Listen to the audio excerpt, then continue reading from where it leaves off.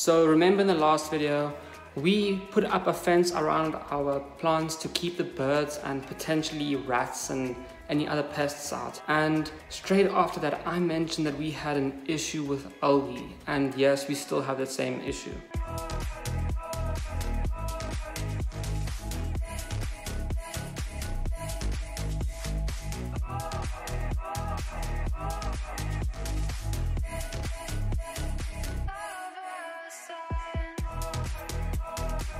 It took me about 5 days to find some hydrogen peroxide because it is sold out almost in every store that I went to besides one store, which is where I got it. This is 3% hydrogen peroxide. Hopefully this will be able to kill off the algae blooms that we have. We have a couple things that we actually need to address. Firstly, obviously the algae. Secondly, I want to update some of the seedlings in the plants that we have outside. Thirdly, we need to top seed one of our pots because the birds previously did kill off the seedlings. And fourth, I got a cat, so I want to share that with you guys. First, I think I'll update you guys on our seedlings that we have outside. As you can see, our tuberous Drosera are growing really well right now. All of them are sprouting, and we have our Drosera macrantha here, being the tallest tuberous Drosera that we have at this moment. And it actually caught a fly while I was busy watering it. Can't see the fly anymore because the way that the trap works is that it pulls the fly right underneath and then covers the fly like it is doing right now.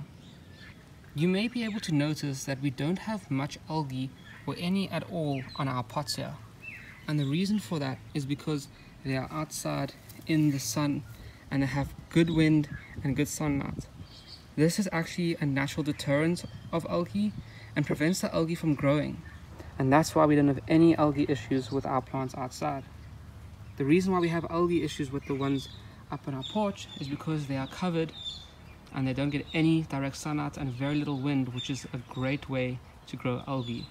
And the only reason why it's like that is because I don't want our seeds that still need to germinate out in the sun before they've germinated.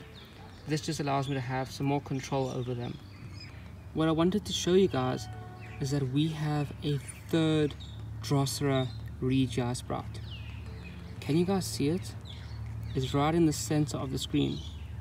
Now we have the one next to it and the one just off in the background, also busy growing.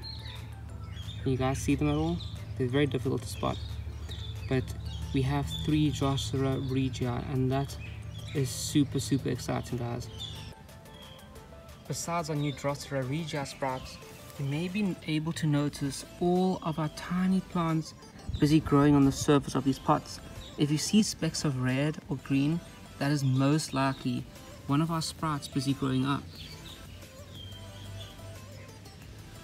You can see they're starting to put on quite a bit of size now, which means that very soon we will have some plants with recognizable features, which is obviously great for us.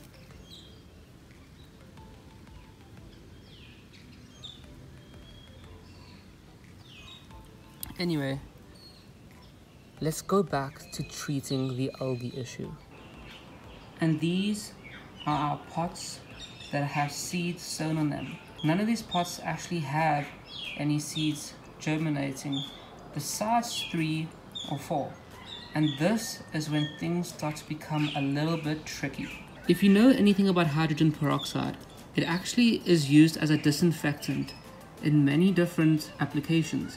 For example, it's used to sterilize equipment in the hospital, and that is obviously quite scary. That means that if we get tiny droplets of hydrogen peroxide on any of the seeds or seedlings, it may damage them. And we actually do have some seedlings. You may notice that we have some Drosera tomentosa seedlings over here. We also have Drosera latifolia seedlings, as well as some Drosera trinovia seedlings. Can barely tell on the camera. And we have some Drosera tentaculata seedlings. You can barely see it on camera, but they are there. And this means that if we were to just take a spray bottle and spray the hydrogen peroxide onto the pots, that it will kill these seedlings as it can damage the newly formed cotyledons and roots. So what should we do about this? Well, I actually did a test on this pot here of Adelaide and the Drosera trinervia. I took some hydrogen peroxide droplets and I dropped it on top of the pot to see how the algae would react to it. And so far, I don't see much of a difference, although there is a small difference compared to what it was before. You actually can't tell on camera, but this pot is not as green as what it was earlier. But when it comes to the trinervia, I literally do not see a difference in the algae in this pot. So I'm a little bit stuck here. I'm not sure if I should spray or not spray, or if the hydrogen peroxide actually works at all. And anyway, we need to move these new seedlings outside with the other plants, but I'm not going to do that today as it is a bit warm today and South American Drosera prefer to have cooler temperatures. I guess I'll just have to wait and see how these two pots react to the drops of hydrogen peroxide that I applied to them today, and then take it from there. I really hope that it does kill off the algae, as I really don't want to have this algae killing off our seeds and seedlings. Talking about seedlings, we have an issue. Previously, the birds were standing on our pots. That's why we put the net up. But ever since I noticed them on the pots, one of our species of Drosera has died off, and that species is Drosera cistiflora. This is our Drosera cistiflora pot, and as you can tell, there are no longer any seedlings on the surface of this pot. And what you can also tell is that the pot looks like it's been turned up a bit. What I mean by that is that the rocks are kind of loose on the top and there's holes everywhere. And this is definitely because the birds used their little claws and pulled and kneaded basically in the soil and killed off the seedlings. Man, that really does suck. But luckily, we have some more. So we are just going to pot some more seeds up and put this pot back right outside. Hopefully you remember how to sow Drosera seeds. It's very simple. All you do is take your seeds, put it onto a paper like this, and then sprinkle it onto the top of the pot. Super easy, super simple.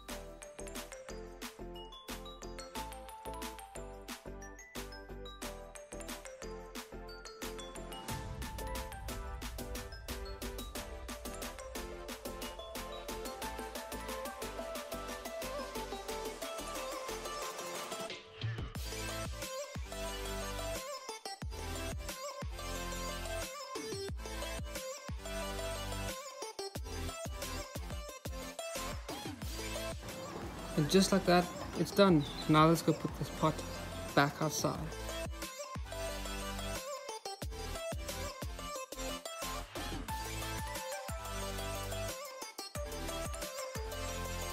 So that's it for the plants today, but you might have heard me say the word cat. And yes, I mean it. I got myself a cat, and this is her. She's not actually my cat forever now. I'm just fostering her. As you can tell, she had some babies and she was not being looked after very well by her previous owners. So she was actually picked up by a rescue, and I'm just fostering her, letting her get better. We're gonna take her to the vet, get her desexed, and then help her find a forever home. What should we name her? I'm not really sure what name we should give her, but she's super sweet. We've only had her for maybe 4 hours now, and she loves cuddles and she's eating a lot. And she's so super skinny because obviously she was giving all of her energy to her little kittens. But she'll grow nice and strong with us now, and hopefully soon she can get herself a new home. So that's it for today's video. It's a super short video. I was expecting the hydrogen peroxide to kill the algae much more than what it actually did. So that's a little bit disappointing, but at least you can see now we have our sprouts coming up, and we're gonna see what happens with the hydrogen peroxide. And also, I'm going to be doing some videos on how to care for the South American Drosera, because as you know, they've started to sprout and they need a little bit of a different care to other Drosera.